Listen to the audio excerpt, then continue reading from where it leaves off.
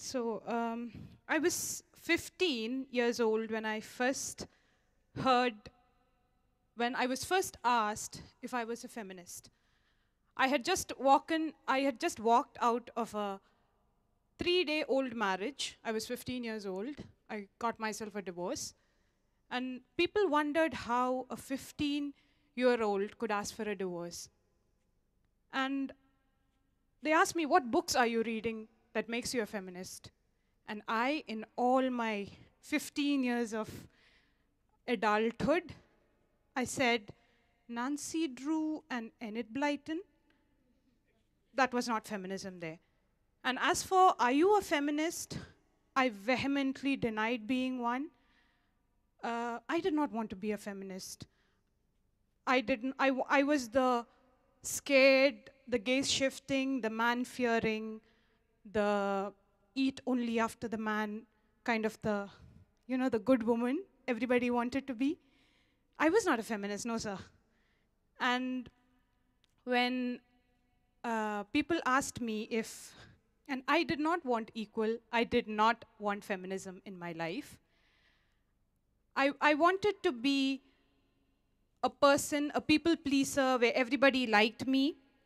And it was the most shameful to be the loud, the armpit bearing, the red lipstick wearing, the breast owning feminist that everyone was used to. And least of all, I wanted to be one. The best thing that a divorce did to me, the best thing that a divorce did to me at 15 was it bought me time.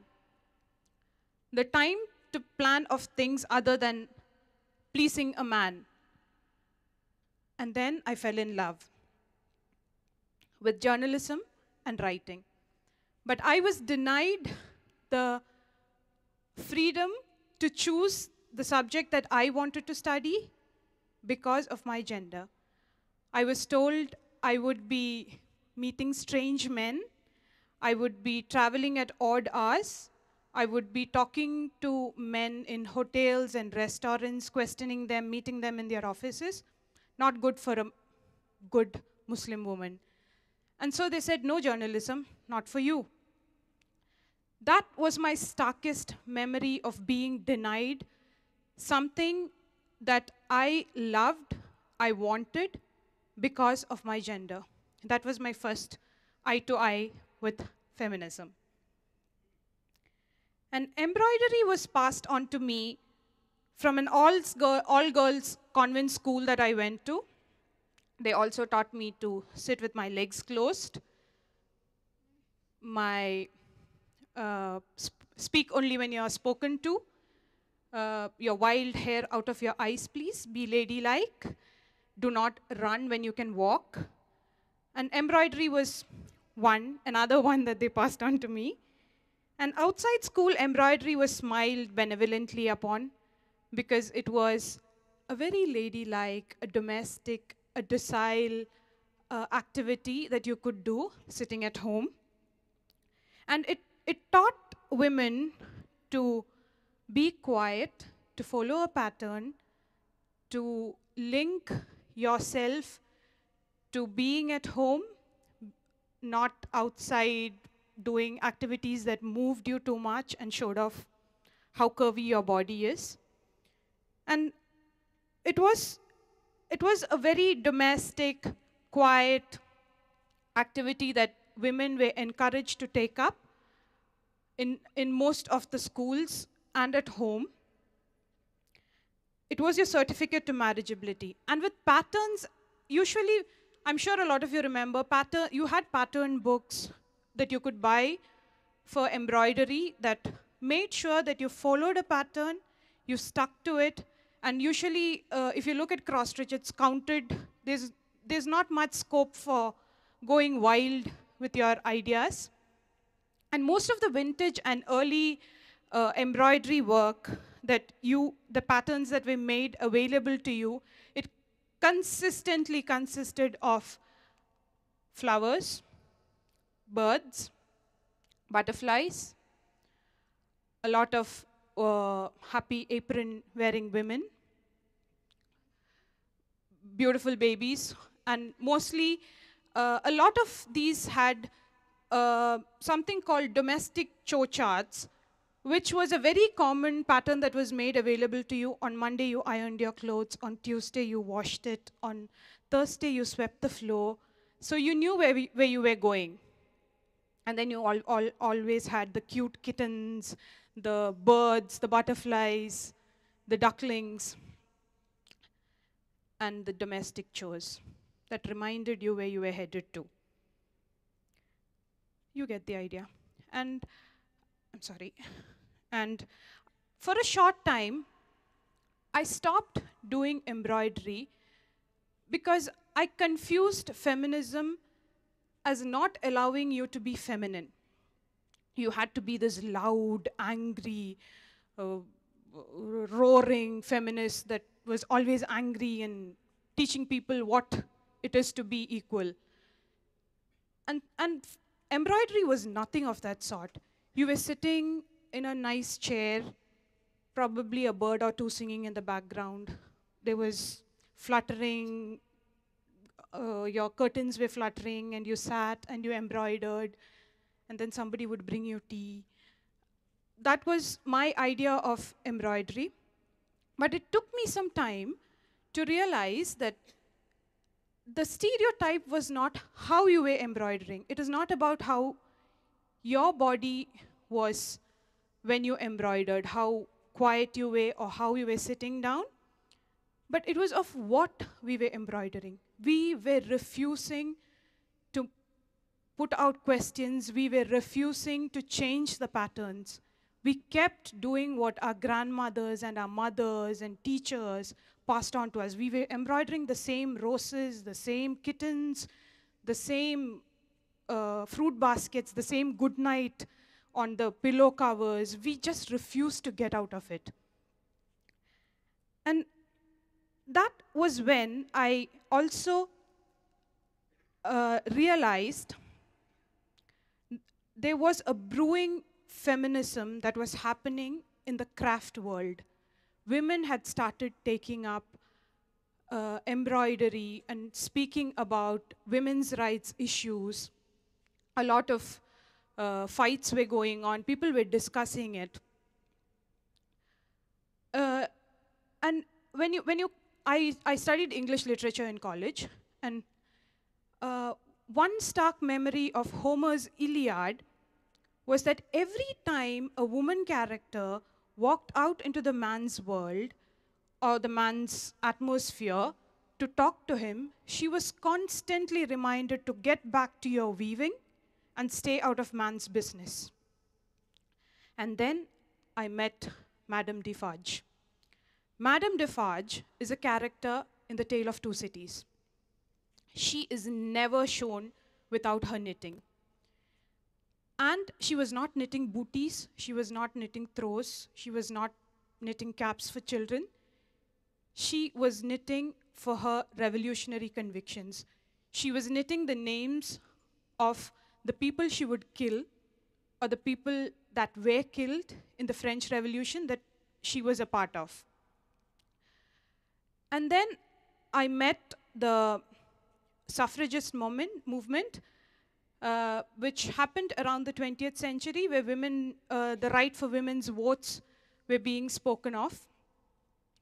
And I learned that around 150 banners were hand-stitched and hand-embroidered to take part in the protests and marches that were going on during that time for the fight for the women's right to vote.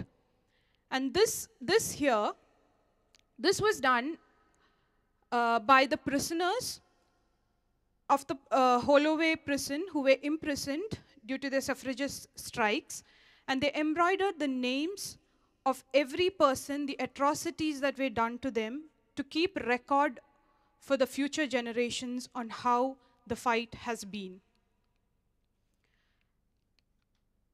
Okay, sorry. And then, meanwhile, the man's art, painting, sculpting, building, music, these were being debated, they were being displayed, They were finding their space in media. They were talking politics. They were getting fought over for. They are being sold for millions.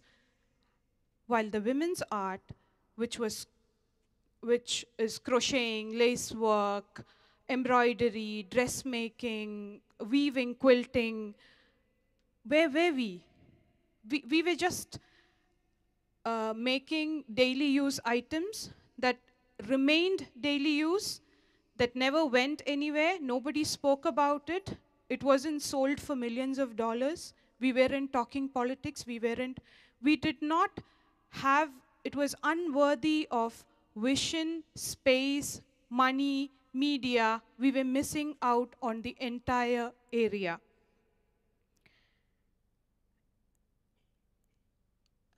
Okay. Although I have been embroidering off and on since school, I did not realize for a long time that embroidery was my loudest and strongest voice. And that was when I decided to take up 100 days of creativity and feminism.